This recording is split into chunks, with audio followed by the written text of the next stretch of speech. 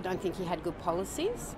The people didn't vote him in, and once again he's gotten his power from a disruptive government that's at argument and loggerheads like Labor had been in the past. So I couldn't see, voters didn't like it with the Labor government swapping, so I couldn't see how they would like it with this government doing exactly the same thing that crucified Labor.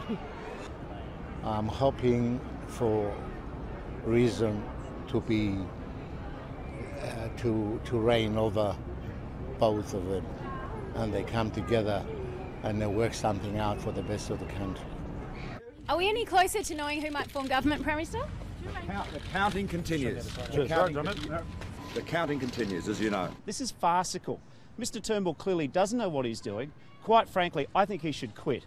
He's taken this nation to an election on the basis of stability. He's delivered instability.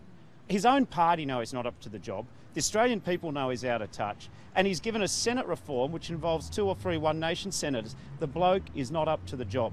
And has Labor heard of Sorry.